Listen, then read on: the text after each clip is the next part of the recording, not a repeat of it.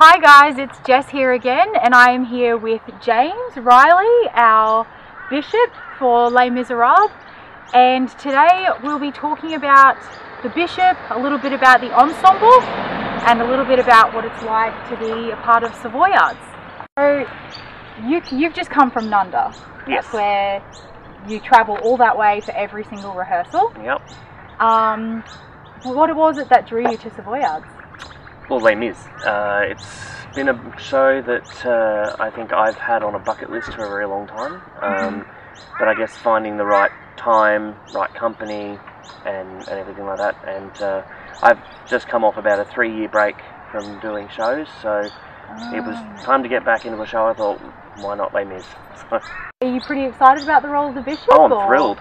I auditioned with a principal audition for Savoyard, knowing that I'd get in if I had the chance to get into the ensemble, and if I had the choice of what I wanted, it was the bishop. So I ended up getting that without even telling them that the bishop would have been the ensemble role that I wanted. So that was awesome. Yep. So do you have a favourite scene in the show? Oh, gosh, there's so many. Prologue? Well, in the prologue, yeah, that's got to be one of my favourites. I do love the scenes with the bishop. They're simple but so meaningful. But there's just so many good, so many to think about.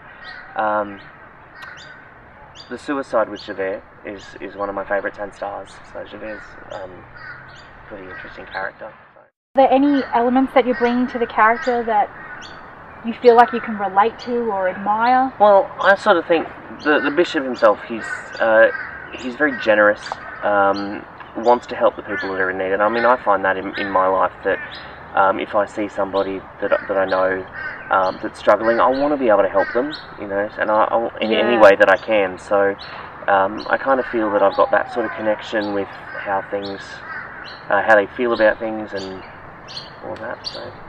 Being in the ensemble, so you have like a few different parts like we all do throughout the show. Can you tell us a little bit about what that's like?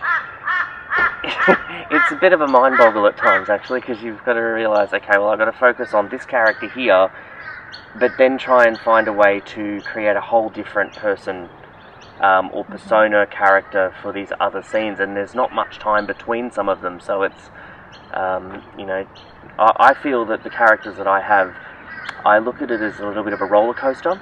Yeah. Because, I start off as the bishop in this role, a very humble sort of, in some ways I think at times well off, but is giving away what he has to people in need, and then, ending up as a beggar later on. I'm sort of crawling around on the floor, begging for money. So it's a bit up and down with the way my characters move, which is kind of funny. I'm finding that a thrill, because it's a challenge in itself.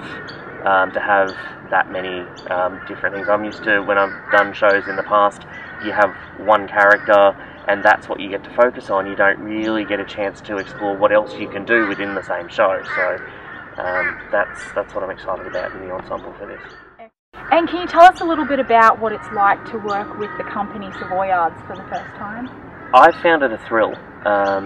It's it's like a well-oiled machine, and just to see the dedication on so many different levels from so many different people, in the background, up the front, and all of that sort of stuff. It's just so fun to be around. And the characters that people are portraying, they're doing that with such passion. And it's so great to be a part of a group of people that show that much passion just in rehearsals itself. Thank you so much for your time, James. And hopefully you keep enjoying rehearsals. Loving it already.